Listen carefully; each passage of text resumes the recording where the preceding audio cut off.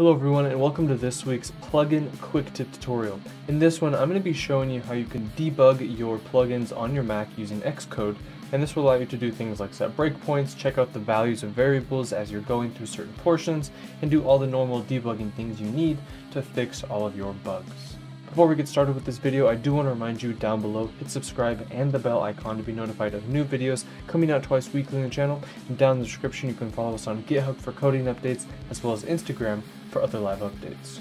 If you're not already a member of our Discord server, make sure you come and join to help with scripting, extensions, plugins, submit tutorial ideas, hang out with some of our very awesome and knowledgeable members, and much more. And also in the description you can join our channel and help us out financially by becoming a member, supporter, premium supporter, or VIP. And also in the description check out the links to AE Scripts, Gumroad, and Adobe Exchange to check out some of the other products and tools I've worked on. Alright, so inside of the SDK guide itself there is a description of how you can debug on Windows and Mac separately. So because I don't usually debug much on Mac, I'm just going to go through the process and show you how easy it is to actually set up debugging also on Mac. So you do of course need to be using XCode, which if you're not, you definitely should be for After Effects and Premiere plugins. So we need to load up a project in XCode that we're going to want to debug. In this case, I just have this simple backgroundifier effect, which basically applies a very strong blur to an image and it creates sort of a background image representative of that image. So I'll open up that project in the project navigator and I'm going to use that to debug. Then we need to go to choose product, sheme, edit sheme. So we'll go to product. And this is sort of the configuration of how you're going to build your plugin. In this case, for example, you can see that I am building specifically for any Mac which supports the newer Apple Silicon or the M1 support. But you can also do, of course, My Mac if you're using an older version. But here you can set up what you're building for, the build configuration, if you're going to run an executable when you build this, and then some other things like waiting for the executable to be launched. We can also put in arguments and some more advanced things which we don't really need to worry about. For our testing purposes and our debugging purposes for plugins, it's actually quite simple.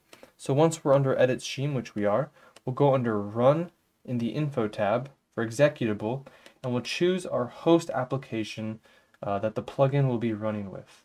So this might be After Effects or Premiere, and in this case it will be. So we'll go to the executable and other, and then we will navigate to the Adobe application we want to test in. In my case, I'll select After Effects 2022.app, and let's see if it has any more specific instructions after we've chosen our host application. And then from there we can either hit the play button to build and run the current sheme, or you can launch the application and later choose debug attached to process. Okay, so that's awesome. Even if you have the application already open, you can attach it to there and have it work. But in this case, we're going to start it from scratch because we have it closed. So now when I have my project all set up, I'm going to hit the Start Sheme button, and a build-only device can be used to run this target. I'm going to try and build it on just my Mac and see if that makes a difference when I hit the play button here. And it may be that because I don't have an Apple Silicon computer that I may not be able to directly test when I'm building that. So I think just trying My Mac, which will support whatever Mac you have installed essentially, is the way to go with this. You can see we're still in the building process but no errors yet, which is a good sign. And if this does go through, we should also see After Effects launch. Okay, so I think the issue here is actually because I'm linking these AE Scripts licensing information to my build, which means I should be able to go back to any Mac and then build and test it. So once I remove those things that are referencing the AE Scripts API, which I don't want to use in this case, I think once I remove those references, we can then build. You can see we have attaching to After Effects backgroundifier, and now we have After Effects launching in the background. So always make sure that, of course, you make sure your links are all set up properly, or remove any links that you don't need, and then it should be able to attach to the program. There's no need to sort of run as admin because there is no admin running like that on Mac, so that is different from Windows, and it will take a second for my slow 2013 MacBook Air to load After Effects. But while it's loading, I can actually go into my code here, and let's say I want to set a breakpoint during part of my code and see it come up. Well, we have a second while that's loading, so I think what I'm going to do is set a breakpoint on the global setup. And if you're not familiar, the global setup is run when we first apply our plugin to something. So we can just select any of these and set a breakpoint right here by clicking on the line number, and then we'll still just wait for After Effects to load. Alright, so I've actually had to be extremely patient because while using the screen recording, as well as trying to hold up a bunch of Adobe programs and Xcode communicating with them at the same time, seems to be a bit too much for my computer to handle. So what I'm going to do is use the second method that was recommended on the website, and that is to launch the application first and then use the attach to process feature. So I'm going to go ahead and launch After Effects first and see if it can launch faster than having to have it connected to Xcode, and then we'll attach the process and see if it works better. And it did seem to load a bit faster and a bit more stable, so I'm going to import some footage into After Effects, create a new composition with it. This time I appear to actually be getting an image. When I had it linked directly, I did not seem to get an image. Now back in Xcode, we'll go to Debug, Attach to Process, and we'll find Adobe After Effects or Premiere. You can also use the PID, which is the kind of application ID. So I'll hit After Effects.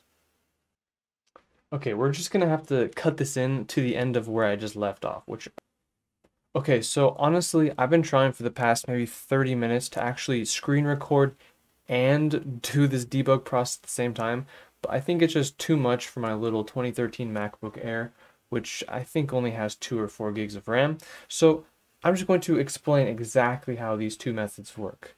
Method number 1 is, as we set up in your Sheme, edit Sheme, just setting up the executable. If you want to launch After Effects or you want to launch Premiere and debug stuff there, set up some breakpoints, do the Sheme through that application and have it load up. Whenever you hit that breakpoint, it'll pop up Xcode and you will be able to debug that. And the other method, which is also described in the guide, is if you already have the program launched, which in my case I thought might be better because I'm having trouble launching After Effects and screen recording and all this other stuff simultaneously. So the other option is to go to Debug, Attach to Process, and this will get a whole list of all your processes on your computer. You can select After Effects or Premiere. You can also give it the specific process name or process ID, which is specific to each application running. And once you do that, you can then, of course, just apply your effect, set a breakpoint for the global setup or inside of your render function or something. And then once you get there, you can view these values in Xcode, see all the thread timings, all the normal debug information you would. But in my case, my computer is just a bit too weak.